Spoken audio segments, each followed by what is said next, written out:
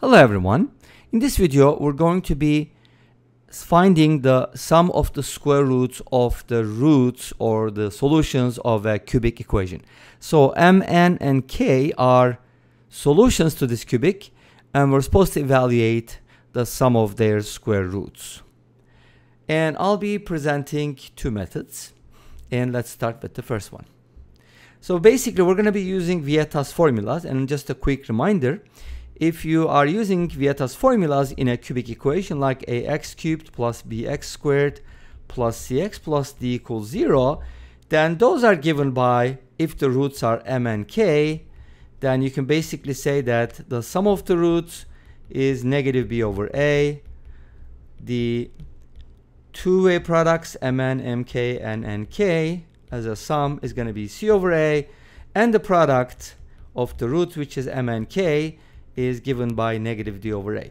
Notice that you start with negative b and then the sign alternates. So you're kind of going from b to c, c to d, and then so on and so forth to the next coefficient.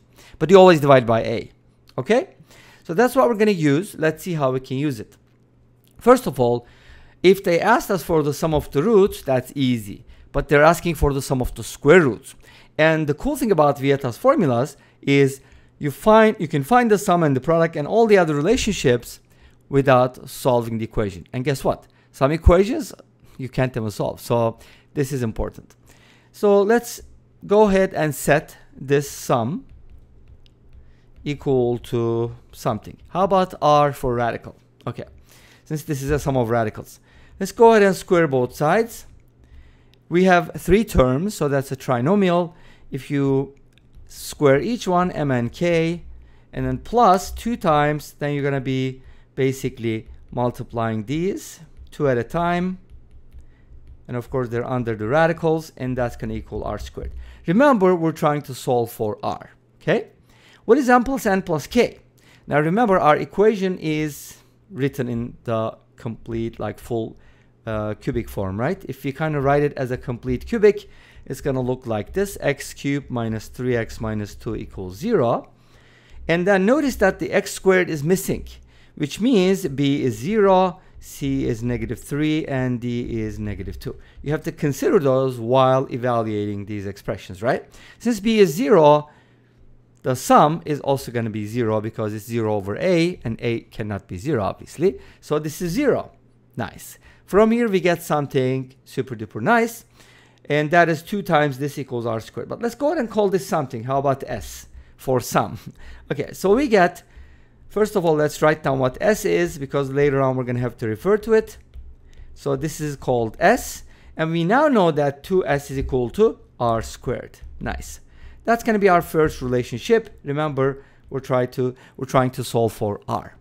The next thing we're going to do is we'll take s and square both sides. Why? Because we don't have an expression for this. We need to find one. So let's go ahead and square both sides here, just like before. And that's going to give us, again, mn plus mk. We're squaring the abc, and then the 2 times ab, ac, bc stuff. So take the 2 out.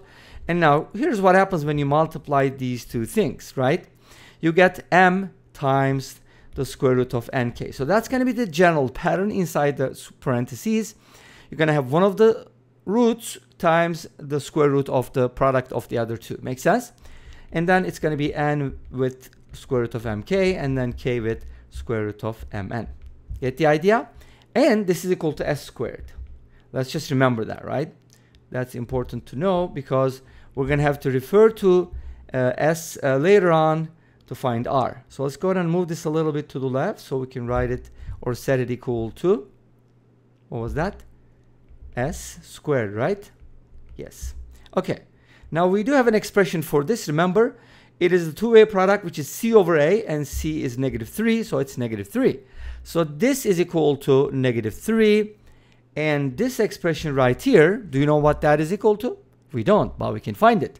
Because you can factor square root of m and k, and inside you're going to find square root of m plus the square root of n. Notability acting weird again. Square root of n plus the square root of k. So, and there's a 2 in front of it, and there's a plus sign. So in other words, we get negative 3 here plus this equals s squared. Great. But guess what? This is the same thing as r. Remember, that's what we called r at the beginning, right? And this is just a product. And product is negative d over a. D is negative 2. Negative d is positive 2. So this is going to be a positive 2. With the radical, it's going to be square root of 2. Make sense? So far, so good? Okay. Let's write this down in simplest form. Negative 3 plus 2 root 2 multiplied by r equals s squared. And that's going to be our second equation. Now consider 1 and 2 together. Let me go ahead and copy 1 over here. 2s equals r squared. That's equation number 1. And this top one is equation number 2. So what do? It's a system of equations. Come on. You probably know what to do, right? We're going to solve it. How do you solve it? The easiest way, and since we're looking for r, would be substitution. Let's go ahead and isolate s from the second equation. Write it as r squared over 2. And then we're going to substitute that here. Ready?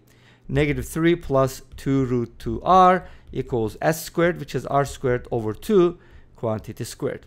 If you square this, you're going to get a quartic, but that's okay.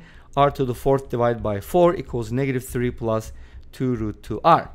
Multiply both sides by 4. R to the fourth equals negative 12 plus 8 root 2r. And now to get a full quartic, let's put everything on the same side. Notice that this is a depressed quartic. It's very depressed because it's missing r cubed and also r squared, which is very nice, right? So obviously there's a couple different things you can do about it. First of all, you can try to solve this equation with, I forgot the name of the method, but a lot of times it's been shared on my channel. Nadia Fan especially talks about it all the time.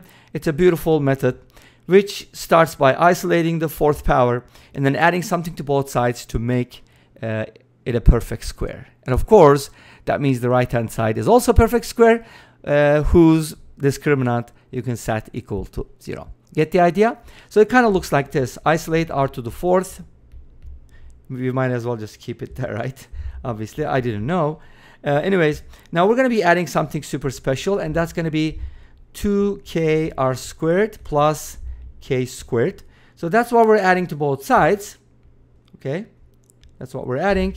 So when you add that on the right-hand side, it's going to be 2k r squared plus 8 root 2r. I wanted to put the r squared and r back to back. And then this is a constant with respect to r. It's going to be k squared minus 12. Awesome. Now, notice that the left-hand side can be written as r squared plus k squared, which means that's a perfect square. Same thing has to go for the right-hand side. How can this be a perfect square? Well, it needs to be something squared, and that just means, by the way, I forgot to write r here. Let me add that real quick. And now, in order for this to have in order for this to become a perfect square, it needs to have a 0 discriminant. So what is the discriminant on the right-hand side? B squared minus 4ac. C is k squared minus 12, and this set it equal to 0. If you square 8 root 2, you're going to get 64 times 2, which is 128. And then minus 8k times k squared minus 12 equals 0. And notice that we can isolate this to make it a little easier. 8k times k squared minus 12 is equal to 128. We can even simplify this because 8 goes into 128 16 times, right? And that gives us something like this. K cubed minus 12k is equal to 16. Guess what? From a quartic, we got a cubic, which we can hopefully solve. How do you solve this cubic? Well, probably, I don't think you want to use the cubic formula. You could if you wanted. That's one way to do it. Another way to approach it is basically using the rational root theorem, right? By the way, this is only going to work if there are rational roots. Let's go back. I can leave it at that. And I just want to come back to the quartic because I'll show you an alternative method. Ready?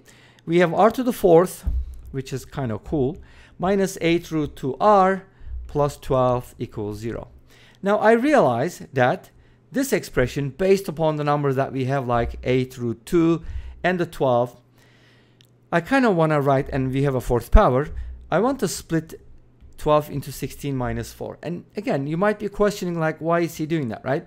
Well, the reason for that is simple. I'm going to put the 4 with the r to the 4th, and 16 is going to stay with 8 root 2r, and then this will be factorable by grouping. Of course, it's kind of hard to see at first if you are not familiar with these kinds of algebraic expressions, but this is factorable by difference of 2 squares. By the way, this part is a little tricky. You have to be very careful because you kind of need to take out 8 root 2, not just 8. And inside you're going to find r minus. To get 16, you need 8 times 2, so you will put another root 2 there. And again, this is factorable by difference of 2 squares over the set of rationals, I mean irrationals. You know what I'm talking about, right? And then now we get a common factor, which allows us to take out r minus root 2, and then the rest gives us a cubic equation. And that cubic is also factorable. Let me tell you what it is first. R cubed plus root 2r squared plus 2 root 2r minus 6 root 2 equals 0. Now from here we can immediately tell, oh, okay, r equals root 2 is going to work. And r was what we were looking for, so the square root of m plus the square root of n plus the square root of a, which is the sum of the square roots of the solutions, is going to equal square root of 2. But is that the only solution? No, because we also have a cubic we have to solve, and I'm going to leave that as an exercise because I still need to do the second method real quick, okay? And here's how the second method works, and I want you to compare our findings from the first to the second. You could do rational root theorem or something else, and you'll eventually find out that this is factorable. Like how? I noticed that x equals 2 is a solution as well as x equals -1. Beautiful. Now I can kind of force this to be divisible by x plus 1 by making the following manipulation. And then you can also use long division, by the way. You can divide by x plus 1 or x minus 2. And this will be x squared times x plus 1. And then the rest is actually x plus 1 times x plus 2, because that's going to be x squared plus 3x plus 2 with the negation. And if you set it equal to 0, again, x plus 1 take out, you'll get x squared minus x minus 2 equals 0. And again, this is factorable. Beautiful, beautiful. X minus 2 and x plus 1. And obviously at the end, this is going to give you x plus 1 squared times x minus 2. So we have a repeated root. And from here, the solutions are going to be like this. M equals -1, n equals -1, and maybe k equals 2. The order doesn't matter because we're going to be looking at a symmetric sum. And if you take their square roots and add them, do we get square root of 2 from here as before? In other words, do these two cancel out? That's a good question, and I'm going to leave it as an exercise for you again. And this brings us to the end of this video. Thanks for watching. I hope you enjoyed it. Please let me know. Don't forget to comment, like, and subscribe. I'll see you next time with another video. Until then, be safe, take care, and bye-bye.